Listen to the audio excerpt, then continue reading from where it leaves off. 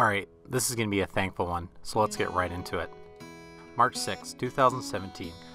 The first episode of the Modern Maker podcast was released. The same day, I also became a patron of Chris Salomone from Foureyes Furniture. About a year earlier, I found Chris's videos on YouTube and instantly was inspired and hooked on his video style as well as his furniture design. Jumping back to 2017, Chris and I started emailing and chatting about music, about YouTube, and about CNC. So it was only fitting that I built him this Bluetooth speaker based on the Bad Larry as a thank you for what he's done to encourage me in starting my own channel.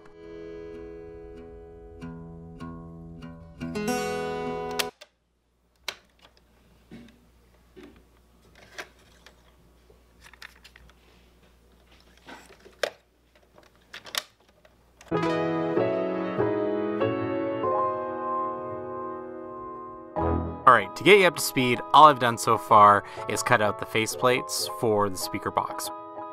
The front of the box will have two 4-inch speakers, and the rear of the box is actually going to have two passive resonators just to help with that low-end sound. I kept my wood selection pretty simple. I used maple for the faces, and I used walnut for the legs as well as the body of the speaker. Once I had everything milled and marked, I was ready to start putting my dados in, which would receive the faceplates for the front and the back of the speaker box. I'll put a link for Chris's video where he actually goes over how to make these angled cuts for a trapezoid box. Generally speaking, once you've found your angle, you're setting your blade once and then cutting your pieces vertically and horizontally to make your miters. A quick thanks for visiting my channel. If you've been here before, I hope you like to smash that like button. Otherwise, if it's your first time here, hope you'd consider subscribing. Alright, enough of that. Once I had my first set of miters cut, I came back and I just marked out where my second miter would have to be. That way when I made my vertical cuts, I had everything lined up correctly with the table of the saw. After my dry fit, I went back and I added a slight chamfer to the inside of all the faceplates to receive the speakers. Huge shout out to Rockler. I met one of their team back at Workbench Con this year and I explained what I was trying to do with this project, and without hesitation they sent me a bunch of tools to help out with this build. So thanks Rockler. Two disclaimers. The first one is you don't need a CNC to be able to make these faceplates. And I only know that because I kind of screwed up and had to make a second one, which I guess is my second disclaimer. So if you are going to become a YouTuber, my best piece of advice is you need to learn how to sand like a YouTuber. So I took the time to practice this as I was working on the faceplates.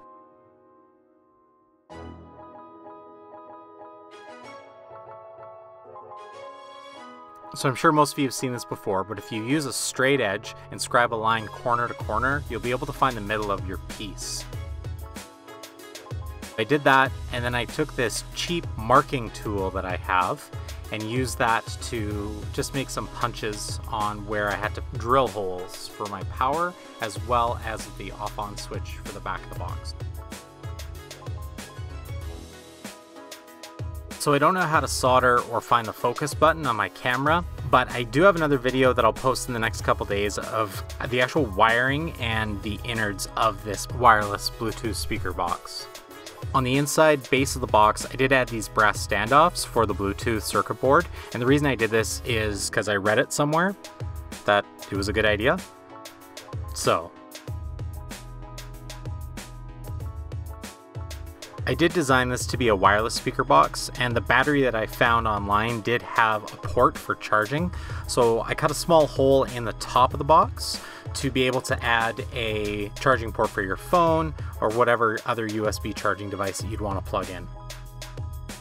I did use the masking tape trick to limit as much squeeze out as I could, but Rockler sent me these amazing band clamps to be able to aid with the glue up of the box.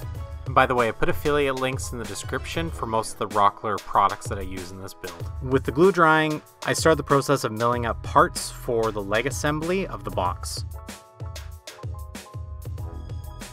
Each piece actually yields 2 legs, and I started by cutting the tops and the bottoms of the pieces at 15 degrees, and then making my marks so I could lay out the tapered line on each of the leg sets. Ideally, I'd make these cuts on my table saw with a proper tapering jig, but because of the size, it was way easier and safer to cut these on the bandsaw and then come back to my sanding station and finish everything up to the line. To mimic the look of the legs of the Bad Larry, I took the time to make half-lap joints for the legs and the stretcher assemblies, which cross in an X pattern on the underside of the box. And the way I found this odd angle was to use my two pieces, just like Chris did in his video about the Bad Larry, to mark out what I needed to notch out and the angle I need to notch it out at. 24.7. With all my half flaps cut, I went back and started gluing everything together, and these bandy clamps were a great way to hold this odd shape of the leg in one piece without having to use any mechanical fasteners. And with the legs drying, I finished my final sanding of the actual box. So what inspires you? Or who inspires you? Let me know in the comments below. I love to chat about the people, the places, the things that drive you to follow what your passion is. This is probably my 10th attempt at trying to dramatically set up this miniature spray booth, which was great. It was a fairly windy day, so I was able to just set this up and spray with this HVLP sprayer that Rockler sent me. I love the setup and how easy this was, and the cleanup was super easy. I just had to run some water through it just to clean out all the pieces. Again, I really want to say thanks to Chris just for the encouragement, but as well all the other YouTubers that are out there who are in our community as makers and are on podcasts or are producing content for Instagram or for YouTube. I just really appreciate the community that is around what we have as makers. And if you've been sitting on the fence thinking, you know, you just got to do this to get to that next point to make your first video, just stop. The best thing to do is just to start. And you know what? Your first video won't be your best, but I hope it's not your last. Shout out again to Rockler for supporting my channel and just for helping out with some awesome new tools to add to my arsenal. If you want to see more behind the scenes, feel free to follow me on Instagram. I have a link for that below. But until next time, thanks for watching.